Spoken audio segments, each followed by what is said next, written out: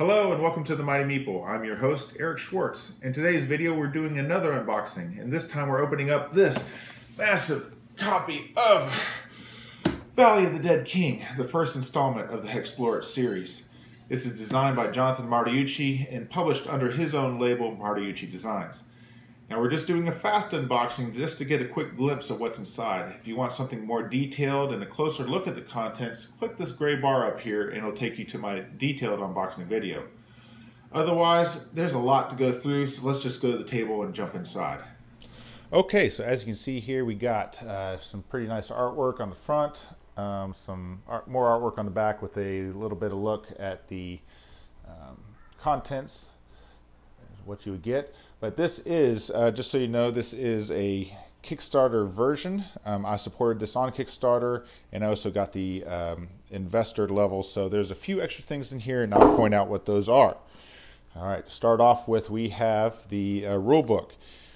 Starting off in the front, you have the table of contents all the way to the back. Page 63 is the index, which is an important thing to have in a book this size. Like I said, 63 pages, but it's filled out, one with artwork, but it's very, looking through this, it is very, very well organized. It's not like super overloaded with information, but it is succinct, it is clear, it is in order, so it is nice little rule book that they have here.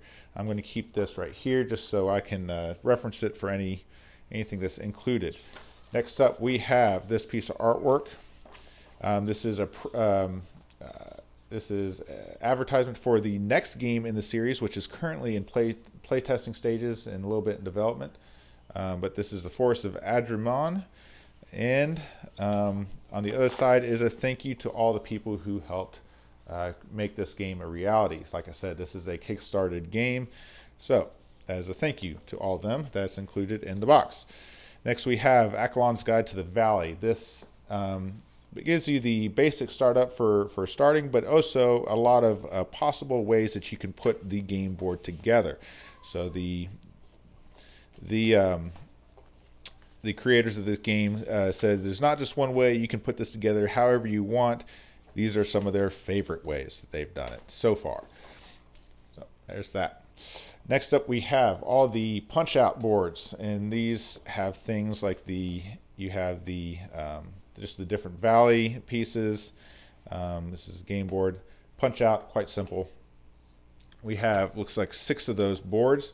So 2, 3, 4, and 5, 6. These are the circumstance board, and these basically flank the valley, and is where you put all the cars, keep things in order. Next up, we have some extra baggies for parts as you dive into it, so little small pieces, little chits and stuff. We have dry erase markers, which I already had one out, took a look at the board. I'll show you that. There's 7 of them because this accommodates up to 7 players, but dry erase with a felt tip for erasing. We got die. All right, we get 7 of each of these. All right, so 7 of these. We got D10s. Sorry for the wobble there. So we got green, blue, yellow. D10s where the 1 is replaced with these this HEXplore It symbol. And you also get this D6. So 1 through 6, but instead of the 6 is the HEXplore It symbol as well. Retail game, you get 6 of each of these colors and then 1 D6. In the Kickstarter version, in the investor version, you get 6 more of these D6. So, game tray. All right, so let's look at the, so these are the races, all right, and you have a whole variety of races, and they give you just some of the starting vitals and abilities, the food ratings, you know, a little bit of description of who they are, but there is a whole ton of these to go through and to pick from. All right, There are 26 in the base retail version. All on the back. All these races are going to be on the same back. That way you can choose them at random if you want, or you could go through and pick the ones that you want to play with. Now, as far as the Kickstarter version, you have, I believe, 6 more exclusive. So you have these 6 exclusive ones. All right. And if you are an investor level, you also get the Young Gold Dragon. It has a little bit of special border around it, and it is rare. I believe you can also find this as a promo card if you go to the right conventions. So, including this and including these six the exclusive races, there are 31 races available at this time. All right, let's go to these boards. All right, so here we have just a quick reference guide to leave on the table. So as you're learning the game, you can just be able to look at this rather than keep on going back to the rule book and digging through and trying to find it. It's all in order, basically a game turn. So you start with movement, skill, circumstance, event, and then the Dead King movement, and it gives an explanation for each of those. As you're moving around the board, you could encounter different things, including the market, right? And Bezel Quirk's black market. All right, and so these are little better items. Of course, they cost more, but they are better items. Now you have 2 market boards in case you have people playing on 2 sides of the table. They can both be looking at the same time. On one side of the other market board is the cities, so the different cities and the things that you can get there, and what to do if you have a fallen city and you want to free it. You could also encounter ruins, and this is what you could find at the ruins if you explore. This is what could happen at a shrine if you go to a shrine, the things that you can buy there. Here we have a battle mat. So you're going to use a battle mat when you are battling enemies. And there's a little bit on the back there. Conditions that may stay with you after a battle and what they are. That way you're not going back into the rule book. But you will transfer the health and energy of the person you're battling to here. And this is where you track the battle with. Speaking of battles, some people that you could battle against. We have... these are some of the captains. So there are 5 cards, and they're all double-sided, which also includes the Dead King as the highest one.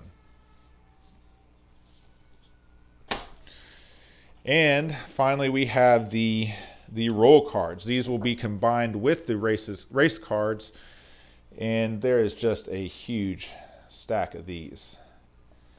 You have the Sorcerer, the Rabble-Rouser, the Wilder, the Cartographer, the Priest, the Scoundrel, the Brute, the Minstrel, the Divine One, just to name a few. And I believe there are 24 of these in total.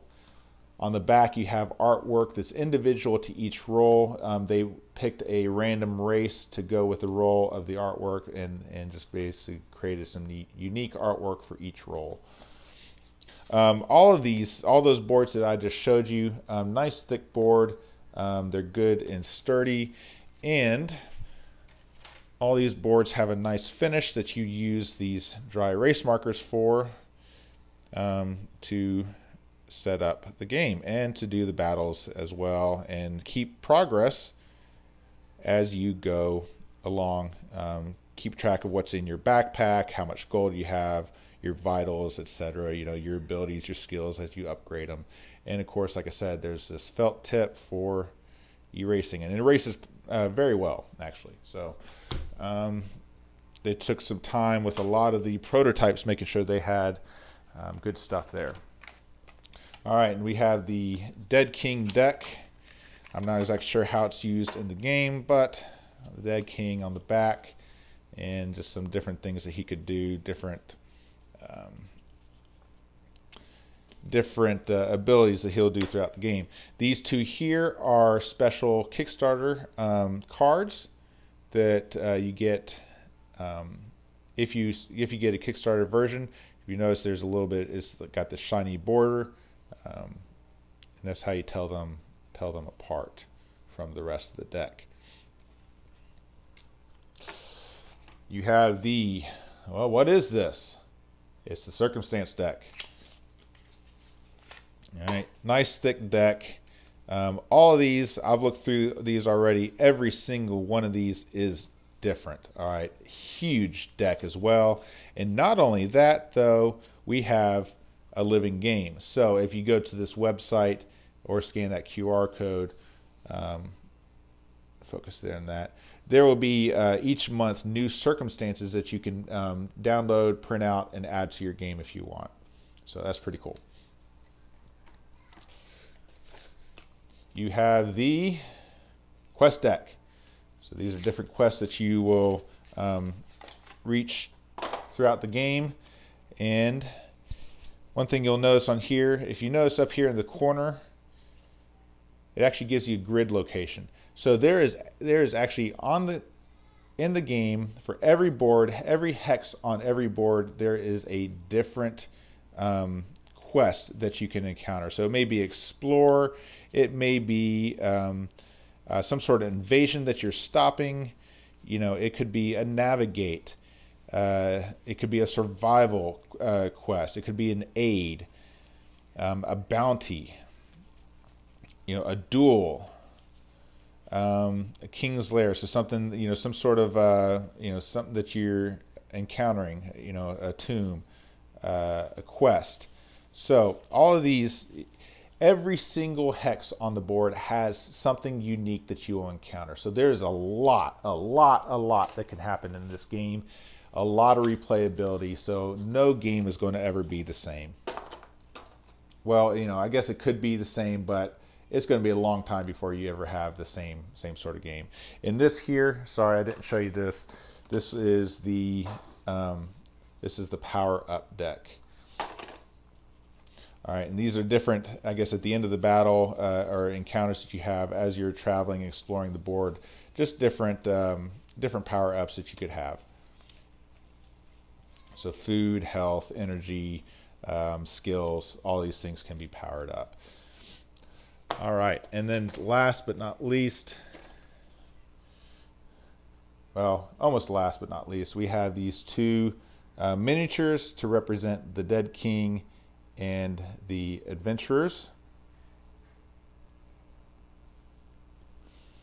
And so as the Dead King comes on the board, you'll place this to represent where he is on the map. This represents the adventurers and where you are and where you're traveling. You all travel as a group, so you only have one miniature. All right. And last off, we have a nice, very nice insert. I may give you a quick shot at the end to see how everything packs into here, because it seems like it's very well designed, and I'll show you that at the end. Okay, it's not often that you get a reboxing video, but this this insert I think was so well designed that I wanted to show this to you. So starting off.